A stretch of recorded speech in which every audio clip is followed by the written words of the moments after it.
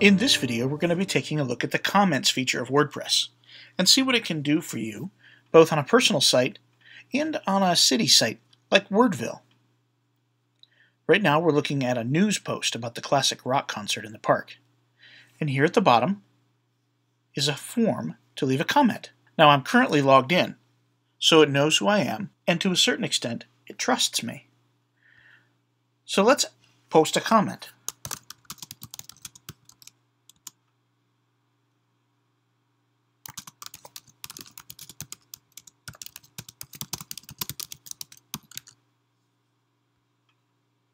And there it is. It immediately posted it because it knows who I am. Let's take a look at what we have available here. It shows us a little picture, a gravatar, the name of the person, the date it was commented. There's an edit link because we're logged in. This lets me edit this comment. And then there's the comment itself. There's also a reply button.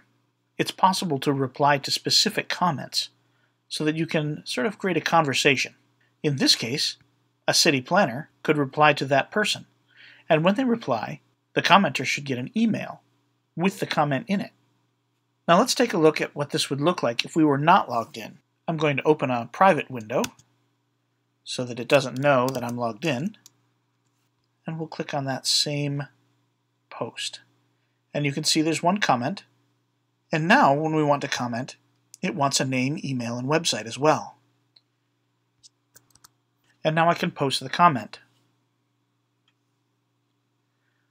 Now there's something important to point out here. It says your comment is awaiting moderation. I can see it because I posted it, but no one else can see that comment. So now let's go back to the admin area and see what we can do to manage these comments. At the top here, we can edit this post, and then if we scroll down some, you can see the comments associated with this post. The white one is approved, the yellow one is not approved. And right here I could approve, reply, quick edit, edit, spam, or trash. So right here I'm going to reply to this one. And it says it's in reply to Topher. Now rather than deal with this unmoderated one here, I want to show you some other places we can do that. I want to draw your attention to the WP admin bar at the top. There's a little chat bubble here with a 1. That means that we have one comment awaiting moderation. And in the left bar, there's comments with a 1, which means the same thing, that there's one waiting in moderation. If you click on either one of those, you go to the comments page. Now this shows all the comments for the entire site. So this one that says the new project looks great is not related to the concert post. But in here, you could multi-select a whole bunch of them and approve them all at the same time. Let's take a look at some of our other options. Here we can see who wrote it and what their IP address is. The same options that you saw before. And then in response to, it tells us which post this came from. The little gray and blue bubble shows how many comments there are, and the red shows us how many comments there are that need to be approved. And then the date of when it was submitted. Now there are some extra special features in here that aren't readily apparent. For example, if you click on an IP address, it will sort by that IP address, and you'll see all the posts that came from there.